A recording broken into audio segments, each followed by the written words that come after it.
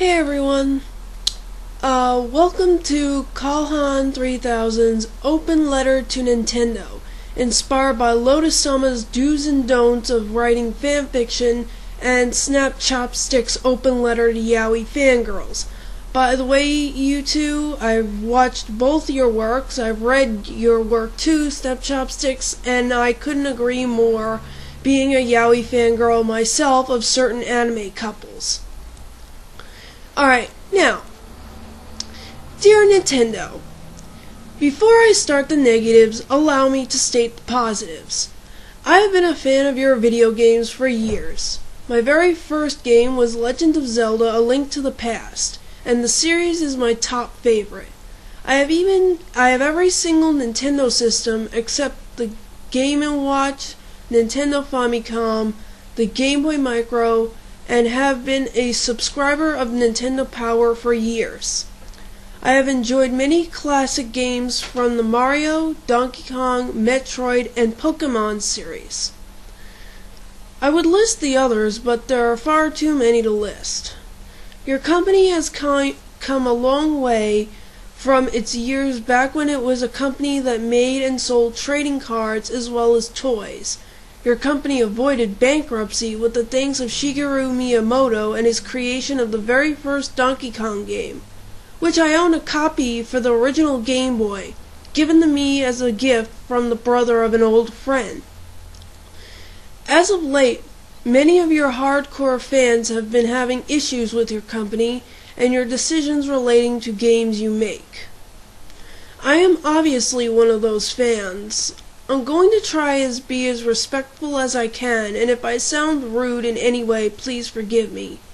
After you are done hearing what I have to say, you can decide what will happen. You're the company in charge and have every right to make your own decisions. I am just a simple and long-time fan and lover of video games who wishes to state the problems I have noticed of recently and hope you will take what I have to say to heart and decide to make some changes. Now, allow me to state my problems with your company as of late. Please stop listening to those annoying, overprotective parents who can't read a rating system on game boxes to save their lives. Your company is well known for being careful and strict about the content in your games so as to avoid problems such as these. But you most likely see, as well as I do, that this isn't working, as the problem is not the games, but the parents. You have done more than your share to provide parents with the information needed to choose a game that they find acceptable for their children. If they fail to use the rating system when buying a game, it's their fault. Young children cannot buy mature or M-rated games without ID. And you need to be 18 in order to get a state ID card. So obviously, it's not the children, but the parents buying these games for the kids, not the kids themselves. The next time some parent comes to you yelling about an M-rated game that their child played and should not have been playing in the first place, please jam this information down their throats the way they like jamming untrue information down the throats of people with functioning brains who truly know who is at fault: the parents.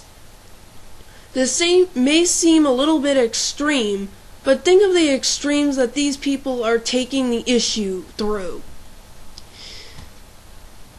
Please stop overly catering to the casual gamers. I'm not saying stop making games for casual gamers, I'm saying to please tone it down.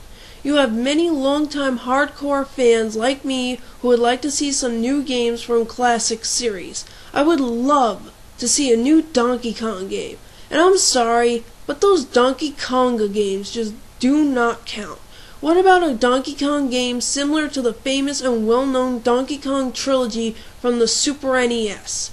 Donkey Kong Country, Donkey Kong Country 2, Donkey Kong Country 3. What about Donkey Kong 64?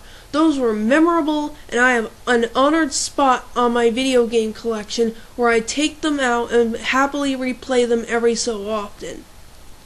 I'm very glad to hear the new Punch-Out game Punch-Out game you're releasing. I remember playing the one for the Super NES with my father, and he played the original for the NES. Please stop making so many games that are obviously spin-offs of Nintendogs, such as Pets and games about babysitting. And also, please stop making games about SpongeBob and Hannah Montana, okay? As far as I'm concerned, there was only one game based off a Nickelodeon show that actually worked, and that was Our Real Monsters, which was a game for the Super NES, as you may be well aware of. Anyway, so I'm happy to hear all the new games that you have planned from the Nintendo conference. After your presentation at E3 was highly disappointing to many is an understatement.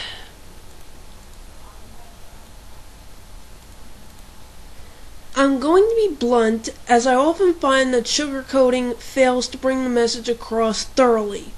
Most of today's casual gamers only care about graphics. The few casual gamers that know what a good game is are being deprived of the same thing the hardcore fans are being deprived of. Playing Legend of Zelda Twilight Princess, while a good game, did not meet the same standards that its predecessors have. I, along with many hardcore longtime Zelda fans, found the game overly easy, along with casual gamers who know what a good game is. The casual gamers who wouldn't know a good game if it smacked them in the head with a Wii remote say that it was overly hard and too difficult to figure out, despite the characters telling them what to do and where to go. They want a game so easy that they might as well have a member of Nintendo playing the game for them.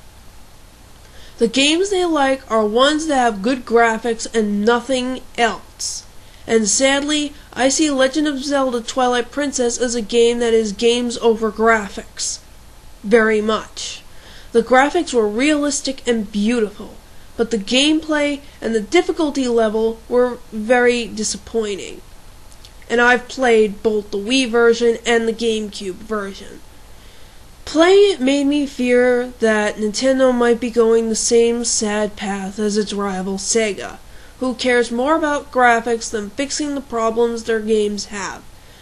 Nintendo has been known to put its customers first when it comes to games, and I respect that, seeing as some companies don't do this and care more about money than making their fans happy. Please stop catering to the needs of gamers who don't know what a real and fun game honestly is, and have never played the wonderful classics that many of your true fans enjoyed so many years ago. There is so much from our childhoods disappearing. Please don't let your memorable games be one of them.